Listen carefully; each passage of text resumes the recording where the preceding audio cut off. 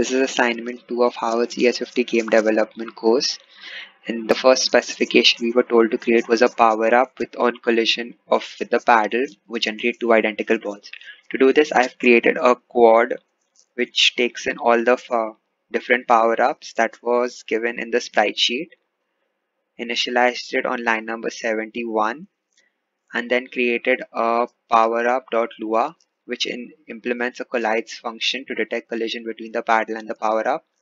And I have used this function in play state on line number 102, and on detection it would generate two identical balls.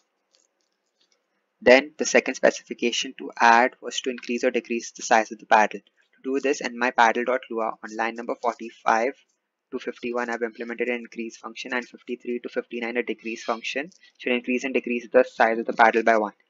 Now I've implemented this in play state on line number 186.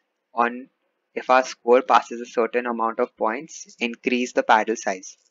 And when we lose our health, when our health decreases by 1, that means when our ball goes out of bounds and we lose, we decrease the paddle size by 1. And the last specification was to add a locked brick and a power up that unlocks the brick. So in order to do this, in my brick.lua I have initialized two variables.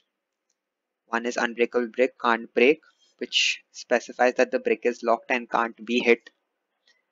And in my level maker, I have created a variable called unbreakable brick, which is on line 35, which is initialized to false.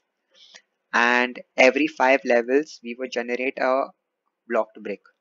So if the level is divisible by 5, then we set unbreakable brick to true, and we generate an unbreakable brick, which is done on line number 129 to 143. And in play state, we create two variables. One is key and hash key. Key basically checks if our level is divisible by 5, then it means that there will be a locked brick present, and hash key checks whether we have a key to unlock the brick. Then we initialize our power up called K. We check if our level is 5. If it is, then we set it to true. Then in order to check, we go to each brick.